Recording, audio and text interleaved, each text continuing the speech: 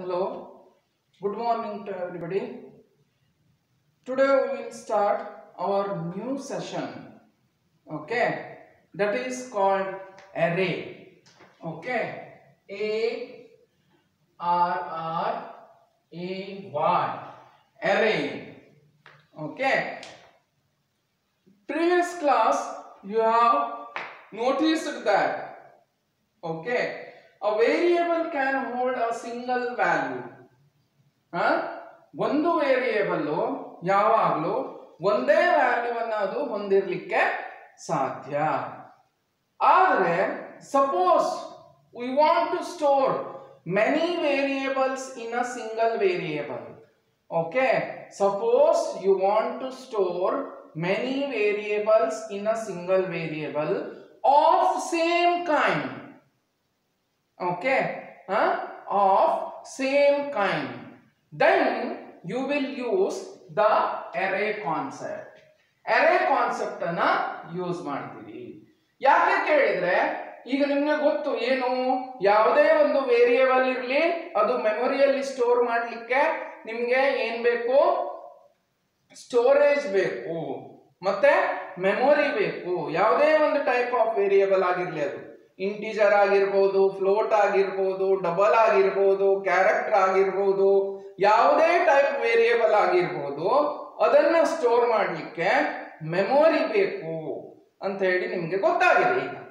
ಹಾಗಾಗಿ ಸೆಕೆಂಡ್ ಇದರಲ್ಲಿ ಅರೇ ಅನ್ನೋ ಕಾನ್ಸೆಪ್ಟ್, ಓಕೆ, ಅದಕ್ಕಾಗಿ ಬಂದಿರತಕ್ಕಂಥದ್ದು. If you want to store many variables of same kind in a single variable, ಹೇಗೆ ಸ್ಟೋರ್ ಮಾಡೋದು?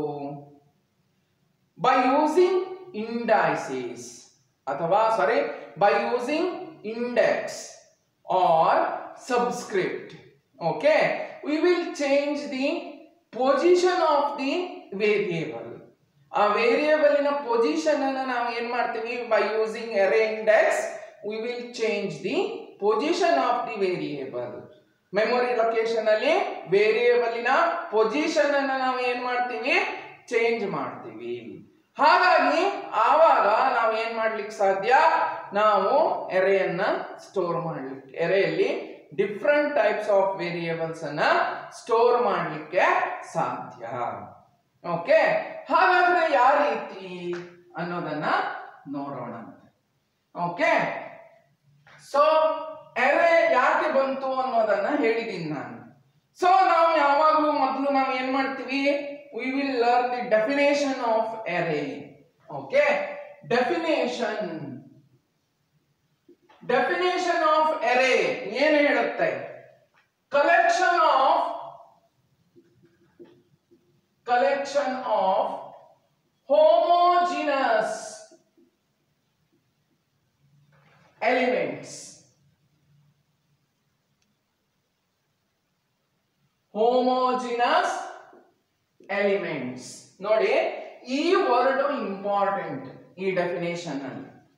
ಓಕೆ, ಈ ವರ್ಡ್ ಇಂಪಾರ್ಟೆಂಟ್ ಯಾಕೆ ಕೇಳಿದ್ರೆ ಈ ವರ್ಡ್ ಅಲ್ಲಿ ಬಹಳಷ್ಟು ಮಹತ್ವ ಇದೆ. ಓಕೆ, ಈ ವರ್ಡ್ ಅಲ್ಲಿ ಬಹಳಷ್ಟು ಮಹತ್ವ ಇದೆ. ಯಾಕೆ ಕೇಳಿದ್ರೆ ನಿಮ್ಗೆ ಗೊತ್ತಾಗ್ಬೋದು, ಹೋಮೋಜಿನಸ್ ಅಂತಂದ್ರೆ ಒಂದೇ ತರನಾದ. Okay, same type.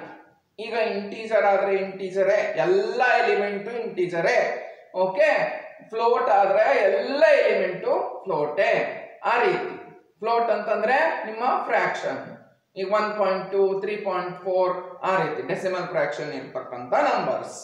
ಓಕೆ, ಹಾಗಾದ್ರೆ ಡೆಫಿನೇಷನ್ ಏನ್ ಹೇಳುತ್ತೆ, collection of homogeneous elements of the same type. Homogeneous means of the same type.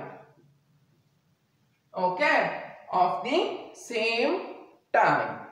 This is what we will say. ನಾವು ಏನು ಹೇಳ್ತೀವೋ ಅದು ಗೊತ್ತಾಯ್ತಾ, definition.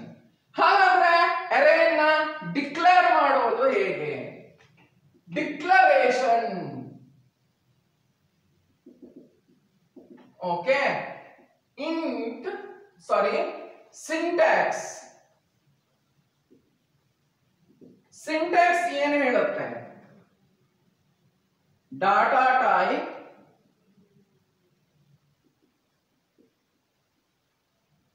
array name.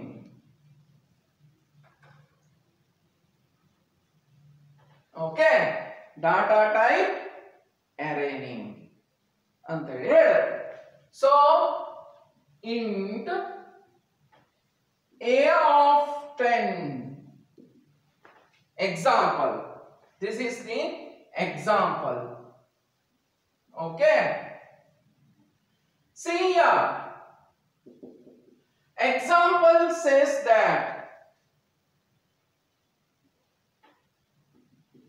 example int a of 10. Okay, means array name is a. Array name is a. Okay, size is 10, which is of type integer. Which is of type integer. Okay, ಇದು definition. array ಅಂತಂದ್ರೆ definition collection of homogeneous elements same type. ನಂತರ declaration syntax data type array name size int a of 10. Okay, int a of 10. Here a is the array name, 10 is the array size, and int is the int ಅನ್ನೋದು ಏನು? int ಅಂತ ಹೇಳಿ ಏನಿದೆಯೋ, ಈ int ಅಂತ ಹೇಳಿ ಏನಿದೆಯೋ ಅದು ಏನು? It is the your array data members data type. ಯಾವ ಟೈಪ್ ಆಫ್ ವೇರಿಯೇಬಲ್ ಅನ್ನ ಅದು ಹೋಲ್ಡ್ ಮಾಡುತ್ತೆ ಅಂತ ಹೇಳಿ. So you can store maximum 10 number of 10 variable 10 elements. Okay, this is the size. A ಅನ್ನೋದು array name, so you can store 10 elements. 10 elements ಅನ್ನ ಏನು ಮಾಡಬಹುದು? ಸ್ಟೋರ್ ಮಾಡಬಹುದು. ಗೊತ್ತಾಯ್ತಾ ಯಾವ ರೀತಿ ಅಂತ ಹೇಳಿ?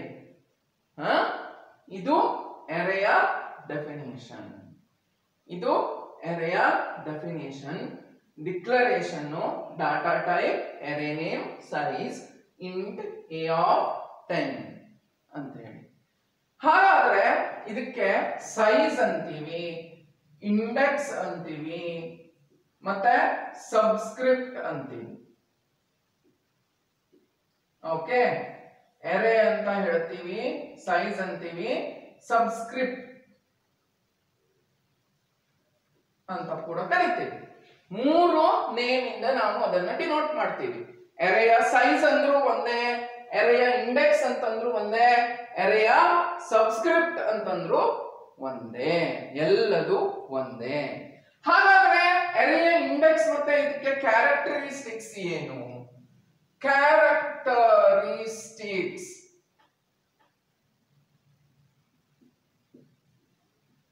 of array index. Characteristics of array index. Array index ಇದು characteristics. ಏನಪ್ಪಾ ಹಾಗಾದ್ರೆ? ಏನು array characteristics ಏನಪ್ಪ? array index ಇದು characteristics. ಒಂದನೇದು array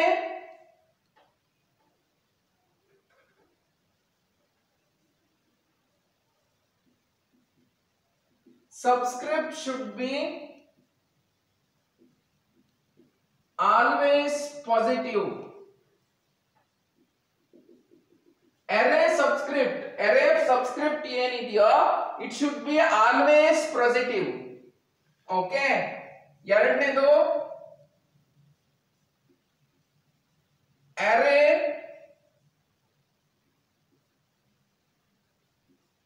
subscript must be an integer. Array subscript must be an integer. Okay. ಅರೇಯ characteristics of array index ಏನ್ ಹೇಳುತ್ತೆ? ಅರೇ subscript should be always positive and array subscript must be on integer. Fraction ಇರಬಾರದು, ಇಂಟೀಜರೇ ಇರಬೇಕು. Okay. Next, array index should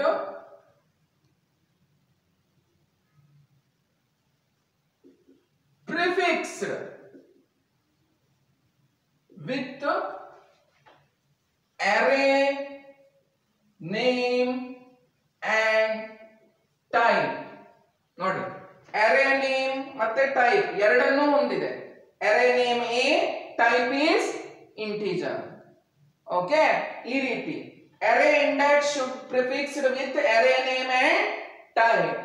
Characteristics of array index: array subscript should be always positive, array subscript must be an integer, array index should be always prefixed with array name and array type. Okay, this is the main thing I have to clear, okay, to you people. ಇದಕ್ಕೆ ಸಂಬಂಧಪಟ್ಟ notes ಅನ್ನು ನಾನು ನಾಳೆ class ಅಲ್ಲಿ, ಸೋಮವಾರ class ಅಲ್ಲಿ ಕಳಿಸ್ತೇನೆ. Okay. ಇವತ್ತಿನ ಕ್ಲಾಸಿಗೆ ಇಷ್ಟೇ ಸಾಕು. ಯಾಕೆಂತಂದ್ರೆ ಇದು ಹೊಸ ಕಾನ್ಸೆಪ್ಟ್ ನಿಮ್ಗೆ.